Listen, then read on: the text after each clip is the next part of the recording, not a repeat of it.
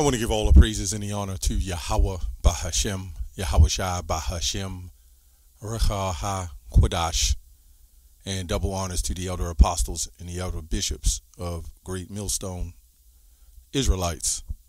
Also salute and honors to you other brethren, you fellow believers of this truth, you Israelites as well. Okay, shalom to you supporters of this truth, even you few sisters, and shalom to the elect. So I want to touch on this video going into some prophetic events. Well, I'm not going to say prophetic events, but just through the scriptures. There's a brother that wanted me to do a video, a brother that followed the truth, on the timeline, let me say, or up to the destruction of, in the coming of our Lord, Yahweh Shai. Right? So there's a couple scriptures came to my mind, so I may jump to Revelation 20, right? Maybe a little Revelation 11, I'm not sure. Just see where it goes. But the first thing came to my mind was Matthew 20, was it Matthew 24? And let me start here. Hopefully it doesn't take too long, but it's when these kind of videos, it take a little more time. Matthew 24 and 5. For many shall come in my name, saying, I am the Messiah, Yahweh Shai, and shall deceive many. Now, if you really want to get other history on it, because it's a lot to go into, you can get the breakdowns. You can go, there's a lot of Great Millstone breakdowns on the history, Revelation 11, Revelation 20, Daniel, all the breakdowns. There's no way you can cover all that in one video, but I just want to get to the point on the coming of our Lord, right? For many shall come in my name, saying, I am the Messiah, and shall deceive many. And ye shall hear of wars and rumors of wars, seeing that ye be not troubled, right? There's one scripture I also want to get. I don't know why I left that out, but I'm going to put that up here now real quick so I can, when it's time, I can go to it. When I read that, I mean, the main scripture should come to mind is one particular scripture going into this particular situation, how we know when Yahweh Shai is going to return, okay? For all these things must come to pass, but the end is not yet. So we see the wars and the rumors of wars. We see Russia getting ready to get started, China, North Korea, all the nations, America, and America's going to have no choice to be sucked into this situation, right? For nation shall rise against nation, right? Kingdom against kingdom, and there shall be famines and pestilences and earthquakes in diverse places, right? And those earthquakes doesn't always mean actual earthquakes. When you look this up, it also means all kind of commotions and disruptions and riots, right? In diverse places that you wouldn't expect, even in America. All these are the beginning of sorrows. So we're already in the beginning of sorrows. Again, there's a lot that's flowing through my mind right now that, you just got to go through the spirit. The time of Jacob's trouble, right? There's a thing of Jacob's trouble. Let me go to 2nd Ezra real quick. I believe it's Ezra. Let's go there real quick. And let's go to 2nd Ezra 15 and 19. Let's start at 17. A man shall desire to go into the city and shall not be able. For because of their pride, the city shall be troubled. The houses shall be destroyed, and men shall be afraid. Now, I was it Revelation 11? I was going over a bit, and when it says, in the city where our Lord was crucified, because they, what they did to the Lord's people, right? And how they really did away with the Lord himself, Yahweh Shai, and put up different images, said he didn't exist, and various other doctrines that they spoiled us with, in like Deuteronomy 28 and 48. where he said that we will serve other gods. So that's a crucifixion of Yahushua. So he was crucified literally and spiritually. So this is why he's going to come back with fierce anger. Right? This, we can also quote this and see this in Revelation 1:7. When he said he cometh with clouds, and every eye that pierced him, and everyone that pierced him, all eyes shall see him, including the ones that pierced him, which also proves reincarnation. Because the one that pierced them, they're not burning in hell, right? Anyway, their houses shall be destroyed, and men shall be afraid, right? A man shall have no pity upon his neighbor. This is almost happening now. But we talking about in a higher level. But shall destroy their houses with the sword, with your guns, and spoil their goods because of the lack of bread, and for great tribulation. Behold, saith Yahweh, I will call together all the kings of the earth to reference me, which are from the rising of the sun, and from the south, and from the east, and from Lebanon, to turn themselves one against another, and repay things that they have done to them, right? Like they do yet the day unto my chosen, so I do also, and recompense in their bosom, thus saith the Lord power, right? We're going to get the precept on that, but first let's go back to Matthew 24 and 7, okay, and 9. Then shall they deliver up you up to be afflicted, and shall kill you, and ye shall be hated of all nations for my name's sake, right? Also another word for that, like when you see Revelation 2 and 10, they shall cast some of you into prison, and they shall basically do away with you. It's not always talking about actual killing you, but yeah, they will. But they're going to destroy your reputation, and this is what they're doing to the Hebrew Israelites now. And it says you shall be hated by all nations for my name's sake, right? Which proves that the name is important. And you have Israelites teaching against that. And then shall many be offended, and shall betray one another, and shall hate one another, and many false prophets shall arise, and shall deceive many. This is where we get these thousands of doctrines. I believe you might get like 50 doctrines pop up per day, right? And then these other people will read it, even the Christians and other Israelite groups, right? And they'll say, that's talking about us. You see how it go? So it has to be worked out. Where the Lord, I think in that same book in the Apocrypha, said, then there should be known who my chosen. All right? And many false prophets shall rise and deceive many. And because iniquity shall abound, the love of many shall wax cold. Right? But he that shall endure unto the end, the same shall be saved. This is why we go into as being a faith-based Israelite group, not all about the 100% law. It is about the law, right? But we need faith. And this is what Yahushua was about, because you had a lot of people who claimed to follow the law, brought in their phylacteries, as Matthew 23 say. And this gospel of the kingdom shall be preached in all the world as a witness unto the nations, and then shall the end come, right? So you look at this word world, goes to cosmos. I'm just quoting some.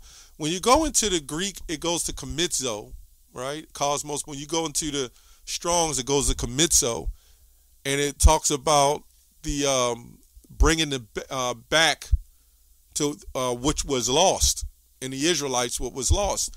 This is where we go in Revelation 11, and it says in that city, the dead body shall lie in that city that's called Sodom and Egypt, right? Right, even in the time of slavery, how we got destroyed and taken down. So when we go to Daniel 12:4, but thou, O Daniel, shut up the words and the seal this book, even to the time of the end. Many shall run to and fro, and knowledge shall be increased. So there was a time where we lost our heritage, our identity. There was some Israelite slaves who knew they was Israelites, but eventually they re-educated us, set up the HBCU, re-educated us, replacement theology, and gave us another form of identity. Jeremiah 17:4. Psalms 83, discontinued from thine heritage. They took crafty counsels, right? The crafty counsels is setting up those colleges, Richard Humphreys and those abolitionists who owned slaves, by the way. Martin Luther, who owned 6 slaves. John Calvin, who owned slaves. General Lee, who owned slaves, right? All claiming to be against slavery. But when you go to Jeremiah 8 and 11, it's a lot of scripture. I'm just quoting some of these. It says, they have healed the hurt of the daughter of my people slightly, saying peace, peace, when there is no peace. So yeah, we got healed from the whippings, but our spirit is still destroyed, if you can understand that. Luke 12 and 49, I think it's 49. He says, I come to send fire on the earth, and what will I if it be already kindled? So what would be his purpose if it was already kindled? But I have baptism to baptize with, and how I am straitened till it be accomplished. Meaning, he said to all be fulfilled in Matthew 5 and 17, meaning all hasn't been fulfilled. Right? I am straitened till it be accomplished. Suppose ye that I am come to give peace on earth, I tell you nay, but rather division. These are more signs that the Lord is coming back, right? For from henceforth there shall be 5 in one house divided, 3 against 2, and 2 against 3. Now, if I remember correctly, in Daniel 12 it says, many shall run to and fro, and knowledge shall increase. What's going to happen is even the elect, or even the non-elect, ones who wake up to the truth, they're going to be having family that's against it. Now, there was one guy said, Israelite camp killer. He's always scoffing my channels. He said, I agree with a lot what you're saying, but why can't you just accept everybody to be part of your doctrine? And I said, well, those people in the Holy Land says you can join, but you got to come under them because they are the olive tree. And I did videos on that. Well, I haven't heard anything back from them since. But anyway, moving on, right? For from henceforth there shall be 5 in one house divided. We can see this in Matthew 10 and 35 as well. 3 against 2 and 2 against 3. The father shall be divided against the son, and the son against the father. This is happening today, big time. Big time. The mother against the daughter, right? And the daughter against the mother. You see this all day long, man. And let me tell you another part of division. Allowing a child to sin, allowing a mother teaching a child to do all the wicked things that she may have done, or the attire, that's wickedness in itself, right? That's wickedness in itself. You really, you have lack of love, right? But as this thing move on and the economy starts getting deeper and things get worse and the famines and everything else happen, as we just read in Matthew, yeah, it's going to get real bad up to the time of Jacob's trouble. Father against son and son against father. Mother against daughter, the daughter, and the daughter against the mother. Mother-in-law against daughter-in-law, and daughter-in-law against the mother-in-law. Now, what comes to my mind here? When he said, he who do the will of my father, the same as my father, my mother, my sister, my brother, and so forth. You're not going to be the same as the Heavenly Father, obviously. But basically your family, right? It's a lot to jump on that. So now we're going to go to some prophecy a little bit. We're going to jump to, let me see where I'm at. We're at Luke 12. No, we just read that. We're going to go to Revelation 20, I think. Yeah, we're going to go to Revelation 20. And now Revelation 20 is like a chapter that jumps, it jumps back and forth. So you can get lost. So you got to get the breakdowns on that. Because when you go to Revelation 20, it's like twofold. You have 1,000 year periods. And a lot of these other groups and people get confused on that, So we're going to go to Revelation 20 and 7. I think we're going to jump right to 7. This is called Satan cast into the lake of fire. No, this is not Satan, the spirit demon Satan cast in the lake of fire. How the hell would he be cast in a lake of fire, according to you Christians, if he already in the lake of fire is Satan? I don't know. But anyway, and when 1,000 years be expired, Satan shall be loosed out of his prison. Now, if you know the history, right around 190 something AD, 300 AD, we had some form of power, right? Going to the Byzantine Empire, which means backwards. We as Israelites came into power, right? All the way up to about 1350, 1400s. And that's when the Renaissance came about. And then this man came back into power. And slowly over the years, we totally lost our power. So, when the Renaissance came about. And then when you see here, this is also going into Edom. We should know who Edom is by now. Genesis 25 and 25, right? So we're going to go to 2 Thessalonians 2. 2 Thessalonians 2 and 3. Let no man deceive you by any means, for that day shall not come except there be a falling away first, and that man of sin shall be revealed, the son of perdition, meaning the son of destruction. Right? So we had a time where even the disciples was asking, when, Master, when are you going to come? And they said, look for this and look for that, but it never happened because they didn't know. Right? So you had a falling away. And now it's all being revealed through the mouth of his prophets. Right? So when you go to 2 and 9, it says, even him who's coming is after the working of Satan with all power, because he received not the love of truth, that they might be saved. So this proves that this man, when we go back to what we just read, Revelation 20, is this man, the man of sin, the man of perdition, the son of perdition. Right? And for this cause, God shall send them a strong delusion that they should believe a lie, that they all might be damned who believe not the truth, talking about Israelites, but had pleasure in unrighteousness. That's why 2/3 of our people, they're going to get it as well.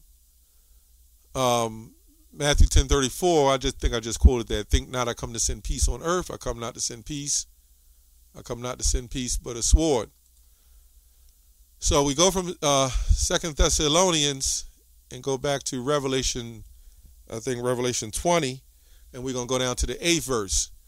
And shall go out and deceive the nations which are in the four quarters of the earth, Gog and Magog, to gather them together to battle, the number whom is the sand of the sea. All right, so a lot of you Israelites going to get taken up in that as well, going back to Russia, the Middle East. Ultimately, the missiles are going to come here and destroy Babylon, right? So that's what this man has done. And what he's doing, the super elites, the 48, the top 48ers, they're playing both sides of the coin, right? They're running each side, okay? They're running each side and setting the stages. The whole point of them doing that is they believe that they're going to escape the destruction, right? As long as they cover both sides. And you got to understand that's what this man do. Black Lives Matter, he funds that. Black Panthers, he funds that, right? Klans, he funds that. Okay? Marcus Garvey, he fund that. The Black Conscious Movement with Steve Biko, he fund that. The Farad Muhammad and the Islam, Nation of Islam, guess what? He funded that. Israelites, he's funding them too, certain portions of the groups. This is how he gets down so he can have both sides cornered. He can put his influence in on both sides. And this is going to happen. Let's go to Joel 3. For behold, those days, in those days, and in that time will I bring again the captivity of Judah and Jerusalem.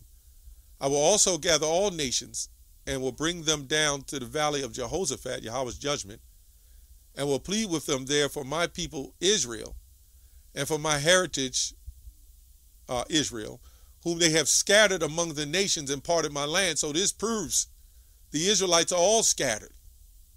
It wouldn't be one tribe in that land, right? It would be multiple tribes all over. And they have cast lots for my people. This is a good one, right? And given a boy for an harlot, and and sold a girl for wine that they might drink. Here's the problem with Christians and their theology and their commentators. The commentators, a lot of them, they're not prophets, so they don't know. So when they write these things, they're always going to equate back to Babylon or 70 AD or something of that nature. Although when these prophecies were written, they were to come to pass. But for whatever reason, the Christians and historians always skip over anything happened to us. Everything. Now, when you go into the history of the Bible, even if we were heathens, if this would be mentioned in there as well. It would be mentioned that we bought on slave ships. Let's say we were Cush or Cain. Wouldn't it still mention that all history and records, even other nations, and they have their part in any kind of slavery, is in the Bible? But for whatever reason, the so-called Negro, Latino, Native American is not in there after the 1500s. We just wiped away from 1500s on now. We were just cursed. But for whatever reason, the curse of us being heathens is not in there. Yeah, right. It should say something about slave ships according to that torture. Anyway, so they're not going to say that. That's why the scripture says in Amos 3, he revealeth his secrets to his servants, the prophets. I believe it's in that one. It says, yea, and what ye have to do with me, O Tyre and Zidon, and all the coasts of Palestine, will ye render me a recompense? And if ye recompense me swiftly and speedily, will I recompense upon your own head? Because you have taken my silver and my gold and carried away into your temples my goodly pleasant things. And this is what this man has done to the Israelites and to our actual wealth. They're not even using our currency today. This is all thin-aired money, digital. He's become really proud, right? So he don't have to deal with it. And they're getting people used to not touching regular true currency, because contrary to what you believe, 1 Timothy 6:17 is uncertain riches. It's not real. It's paper. I will repent. If you recompense me swiftly and speedily, will I return your recompense upon your own head?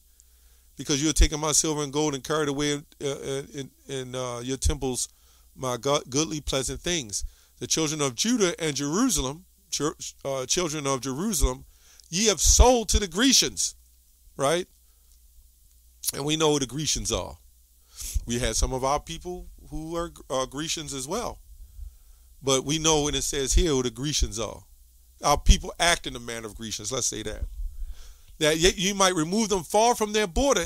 You mean to tell me this history isn't here, and this has nothing to do with us? All these events that's taking place, this is not us? Come on, man. True, there was many slave trades. Sub-Saharan slave trade. You had various others. You had black Irish who would look white. Those all servitude situations. But us, this is not even a slavery. This was a torture. Behold, I would raise them out of the places where you have sold them, and I will return your recompense upon your own head. And I will sell your sons and your daughters. We can go to Isaiah 49, right? Into the hand of the children of Judah, and they shall sell them to the Sabians, to a people far off. The Lord have spoken it. So even at the end of the day, we're going to have the hand in the next, I can't say it too much because you know how the tube does. We're going to have the hand in the next trade. And this is how it's going to go down. Right? So ultimately, when you look at the timeline, just look at the incidents that's happening, and you can link it with the scriptures. Oh, there was one major one that I wanted to get. Revelation 13 and 11. This is the one I wanted to get. No, 13 and 17, 16. And he calls of both small and great, rich and poor, free and bond, to receive a mark and their right hands on their foreheads. This is one we can't forget, especially the way we push it. And that no man might buy or sell or save unless he had the mark or the name of the beast or the number of his name, right? So this is clear. This is not Christianity. This is not white sleeping with white woman, because some white women are Israelites, by the way.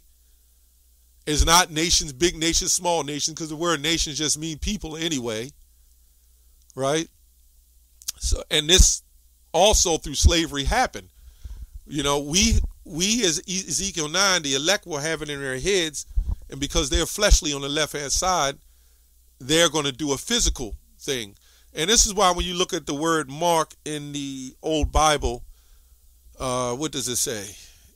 I forgot what it says. The word mark in it says, "Ye shall have free and bond to receive a character." The word would be character.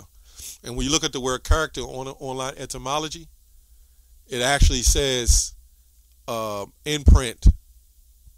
Okay, imprint to the soul of witchcraft, wizardry and witchcraft. Let me look that up real quick.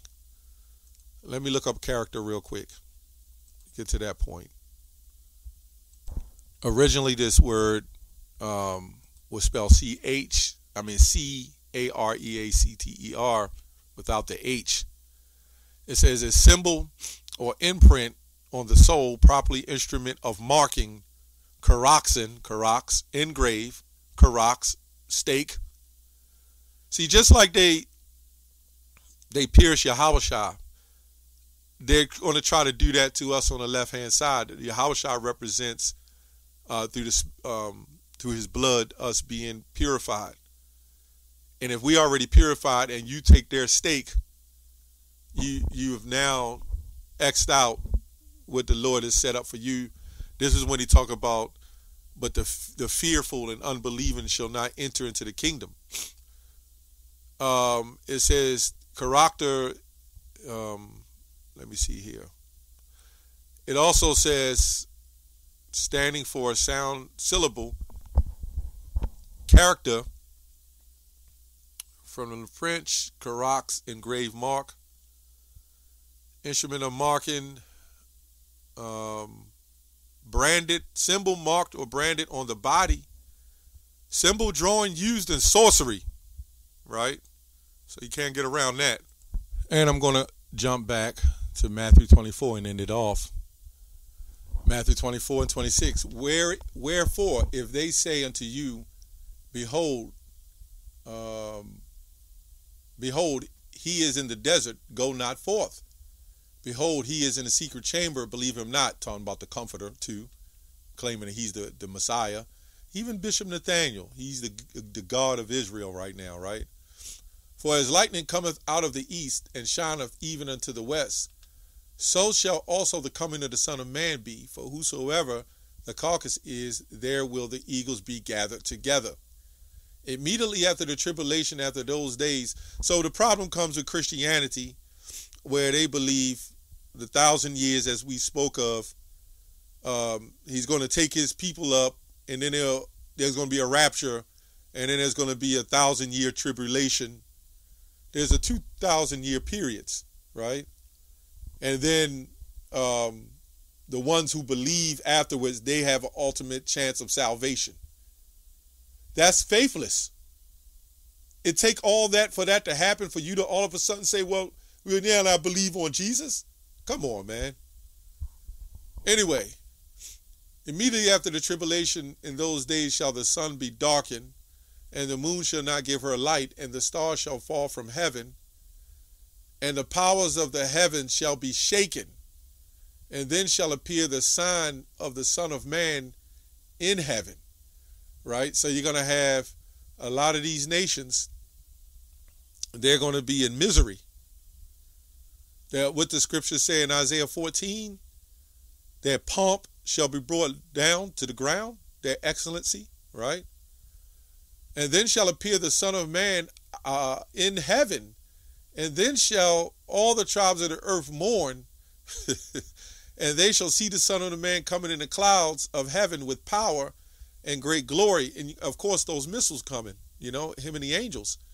And he shall send his angels with a great sound of a trumpet, and they shall gather together his elect from the four winds, from one end of heaven to the other. Right? Again, more scriptures come to mind. Let's go to Isaiah real quick. I'm going to get Isaiah real quick, and let's see, and then I'll end it off. Maybe. Let's go to Isaiah 11. 11. 11:11. And it shall come to pass in that day the Lord shall send his hand again the second time to recover the remnant of his people, which shall be left from Assyria and from Egypt and from Pathros and from Cush and from Elam and from Shinar and from Hamath and from all the islands of the sea. And he shall set up a sign for the nations, and they shall assemble the outcasts of Israel and gather together the dispersed of Judah from the four corners of the earth. Right? That's it. So the signs are there. It's building up, and all you got to do is watch for the prophecies. All you got to do is watch for the wars, the rumors of wars, stay on top of that. Right? The mark, right? The World War III. When you go into Revelation 11, I think, and it talks about the second war is past, but the third will cometh quickly. I don't think I read that. I think that's Revelation 11 and 8. I'm not sure. Let me read that just to be sure. Revelation 11. I believe that's what it is. 14. The second war is past, and behold, the third will cometh quickly. So we close. We almost out of here. And you can see the prophecies manifesting. I almost forgot to go to Revelation 18. You can't go in a prophecy without one of these scriptures. You got Isaiah. You got the Old Testament as well. And 18, 1 and 2, or 2. And he cried with a mighty strong voice, saying, Babylon the great is falling. Its falling is become the habitation of devils, and the hold of every foul spirit, and cage of every unclean and hateful bird. For all nations have drunk of the wine of her fornication, and the kings of the earth have committed fornication with her, and the merchants of the earth wax rich through the abundances of her delicacies. Now, when you read this whole thing, it goes into when Babylon is destroyed. It says here, verse 9, Revelation 8 and 7, I like this one too. Therefore shall her plagues come in one day, death, mourning, and famine, and she shall be utterly burned with fire. For strong is the Lord, the power, the Most High, Yahweh Bashem Yahushua, who judgeth her. And the kings of the earth who have committed fornication and live deliciously with her shall bewail her and lament for her, when they shall see the smoke of her burning, standing afar off. Now, when you go into it, you can keep reading this whole thing. It goes into the merchants of the earth. They're going to weep. Nobody's going to be buying and selling out of Babylon anymore. That's when their end, is done. And you can also read Obadiah. And then we come into the point of salvation, right? When we take them, Jeremiah 30 and 16, who take them captives they were, as Isaiah 14, various other scriptures. And then now everything reverses on him. The captivity returns, and now it's their time. Edom shall be, 1 and 17, shall be utterly burned as well. And all his habitation, his works, is going to be burned, right? And then the kingdom of heaven, right? They're going to do 1,000 years in the kingdom, and building and cleaning up and getting everything in order, prepared for the Lamb, the Israelites, starting with the elect. Anyway, hope this lesson was edifying. That's all I have on that. Shalom.